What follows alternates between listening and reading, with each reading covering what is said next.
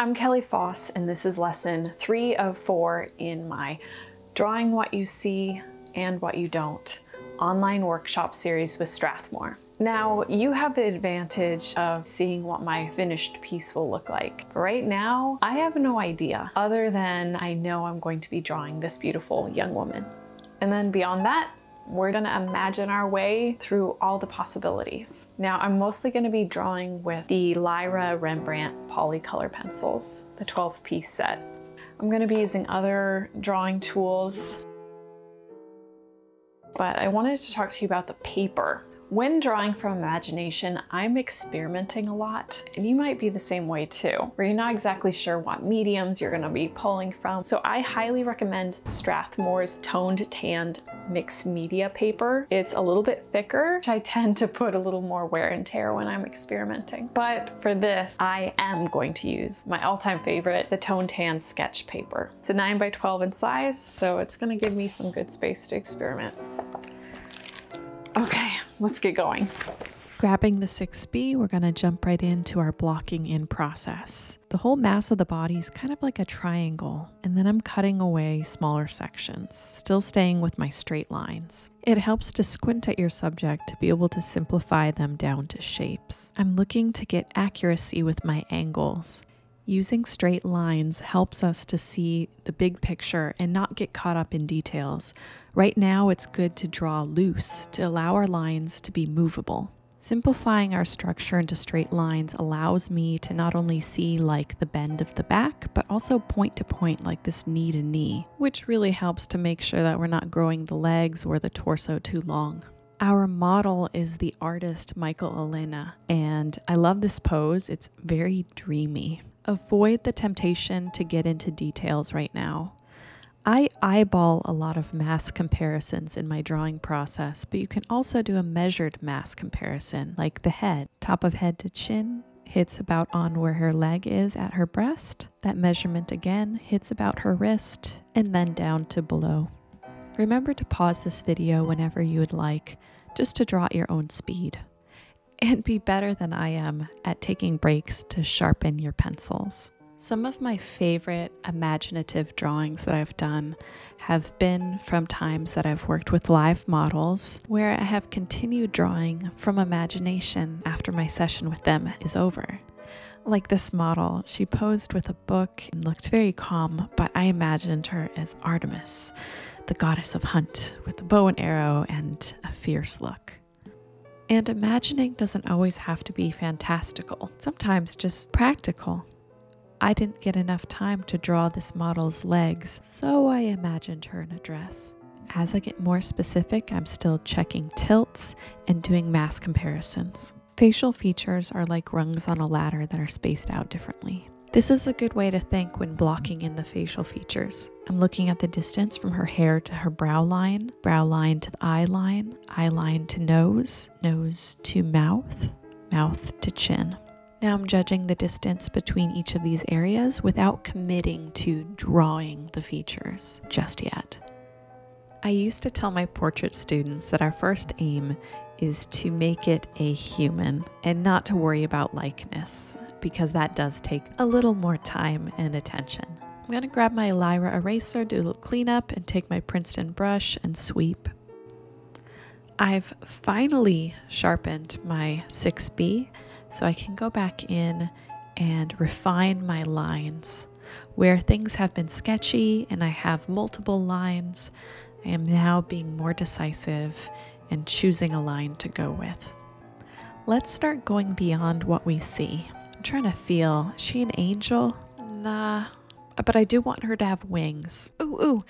Fairy wings. Okay, upon further investigation, dragonfly wings. When I want a good erase, I will use the white eraser, but I'm going to pull out some of the kneaded eraser just to tap up at areas that I just got a little bit too dark, and maybe refine it a little bit better with my sharp pencil. You know, I am so tempted to make her an outfit of leaves, but I'm fighting so hard not to go down my imagination rabbit hole. So I will leave her in her outfit, because I think a fairy could wear that too. I'm refining some of my lines and adding more details here and there. But I know she's sitting on a couch in reality, but here I'm having her sit. Ooh, okay. I am having her sit in a flower. Something like a daisy, but I'm not going to get a reality reference here. For the sake of composition, I kind of want something round here. Not a bubble, but maybe just a glow around her. I've used my clean tissue to do what I call a fog out, which is just mussing around all the graphite and using my white eraser to clean up areas that should be light. Necessity is the mother of invention. I'm using this lid to get that circle that I want. And now it is Lyra Polycolor pencil time. I am grabbing for the Prussian blue just to outline my dragonfly wings. And I'm going to erase on the paper some of the areas that I'm going to be putting down color. It makes it easier for the paper to receive the color. Brush away the dust to save your drawing from being smudged, your hands from getting dirty, but most importantly, your paper from your fingers' oils. Switching to the light blue, doing a nice transition of color. I'm going to have some of the red in there too. And then with a clean bit of tissue, we're going to see how beautifully these colors blend together. Ooh, isn't that beautiful? Let's add a little bit of lemon yellow to that mix and then some red on top of that. I'm going to mix some of the light blue in with a little bit of that red that I laid down and then pop some Prussian blue into that too. I kind of like how plain the wings are right now, but I think I'll probably add a lot more detail. You never know how far you should go until you've gone too far. I'm going to outline her orb with this Van Dyke brown. I'm going to take this red, which is a dark carmine, and make my little flower a red one with a light orange center. A little tissue smudge, and then I'll grab the black. I've decided this peaceful pose should be because it's nighttime. Let's make this a nice dark blue sky, transitioning to light blue as we get closer to her glow. With a clean bit of tissue, I'm going to flatten out that dither, that static that happens when you are drawing too fast or your pencils aren't sharp enough. Rebuilding those colors, and with the black, I'm adding the deepness between the petals, which on top of that, I'm going to put some of the sap green. Grabbing the black, I'm going to start with her hair here. It might be a little bit too dark. I'm going to grab that Van Dyke brown and outline her head here, then go back to the black. This kind of imitates that the light behind her is glowing. And I'm leaving a zigzag on her bangs or fringe to not draw in, making her hair look shiny. I'm going to build up the intensity of the colors on the wings with the light blue and the Prussian blue, drawing in some more of those details. There's so many wings to choose from. I'm kind of tempted to do this pose again, but maybe with a monarch butterfly's wings. Next, I'm reaching for the white colored pencil, which is so beautifully powerful right here on the wings. And then I used it all around the circle and then blended it together with the sky. Let's add some more Prussian blue to that sky, as well as some of the light blue, making that powerful transition of white, light blue, Prussian blue, and then black. With the white pencil, I want to touch on the areas that are the lightest on her skin. Not all of the skin though, because that beautiful tan paper, we want that to be present. Let's warm up areas of her skin with the red pencil, dark carmine. I'm going to put a little bit of the white on her lips to then just put red back over it.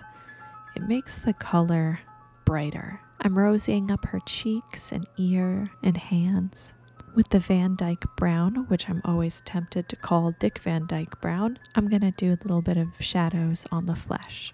With the black, I'm going to add just a little bit of thickness to the lash line to give the impression of the eyes being ever so slightly open. With the red, I'll build a little bit more rosy blush. And with Venetian red, I'm going to add this warmth to the hair, but then cool it down with the light blue on the shine of the bangs. I'm adding more context to the wings. Look how bright the lemon yellow looks when layered over the.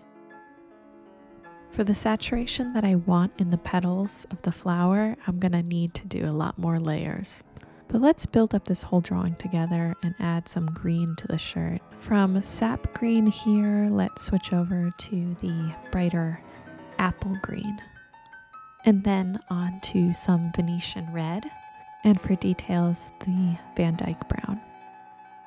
To get back to working on the wings, I'm going to grab the black and just really take my time in getting those individual lines in there. Imperfect, but fun. I'm going to use the Prussian blue, that nice dark blue, to handle the rest of the lines. I need to do more layers of colors on the petals and the center disc. I'm going to use the Venetian red as well as the Van Dyke brown and then the light orange over both of those. Look how powerful layering colors is. Okay, the pants need some attention, so let's tone them down with some black. And then on top of that, let's use some Van Dyke brown. If you take your time in drawing and making sure that your pencils are sharp, you won't have as much static, or as they say, dither, as I do. I think I'm going to make her pants blue just to bring down some of that sky color, deepening the shadows with black. A little more apple green on her jumper, or her sweater, almost like she's sitting in a furry, fuzzy beanbag. I want to make the outside shape of that center of the flower really look fuzzy. Which, if it is good and fuzzy, I need to erase a little bit so it can overlap where she's sitting on it. And then I'll color back in those sections that I've just erased with some orange. And then if that big glow behind her is really glowing, I need to add a little bit more shadowiness in front of her with the black pencil. I really like the addition of the center of the flower being furry. Maybe that's just me, I don't know. I keep adding more and more value to this shadowy side of her. I was first intending this light behind her to not really be behind her, but just her own glow. But you know what? Since it is a night scene, let's make it the moon. With my 6B graphite pencil, nice and sharp, I am mapping out the moon with little craters and such. And now I'm going to use the white pastel pencil for the first time in this drawing, rimming our flower and fairy with moonlight.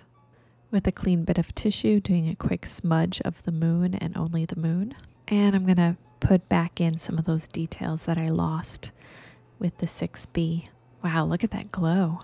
With the white pastel pencil, I'm going to just brighten up the moon, certain little spots and dots, and then erase some lighter areas on our subject, so we have space for some moon glow. And I'm going to erase some dots in the sky too for some stars, which you could use the Polycolor white pencil or the white pastel pencil, but I am using this Lyra white hard pastel and just rimming her with some nice moonlight and a little sparkle on her earring. I'm going to layer color over the white that I've put on the clothing to make just a nice pop of a brighter color. With the white Polycolor pencil, I'm just going to rim the moon to add to that brightness of the sky. And with the light blue, making sure that color transitions well.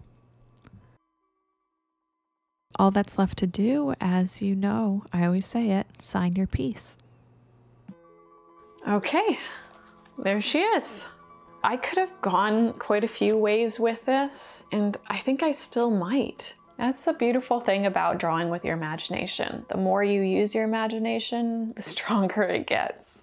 How did you do? I would love to see your work. Please post photos in the forum. For about a month as my videos are being posted, I'm going to be active in the chat, commenting on your work, answering your questions, critiquing your art if you'd like. I have a saying with my art, imperfect but fun. I hope this lesson has sparked in you a new level of creativity, that you let go of the stress of making your art perfect and you allow yourself just to have fun. Thank you to Strathmore for allowing this workshop to happen. And we have one more lesson. Lesson 4 is 5 ways to add interest to your art.